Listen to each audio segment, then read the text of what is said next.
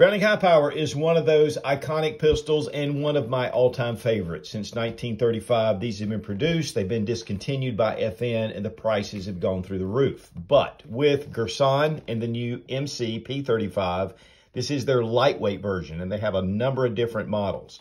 This one has a integral beaver tail that's going to really keep from getting that hammer bite and slide bite that you get with the original, but yet it retains the 15+1 aluminum frame, an inch shorter in the slide, optics ready with the Shield RMSC footprint, fiber optic sight on the front, flat face trigger. I mean, this thing is decked out, and it uses the same magazines and grips as the original.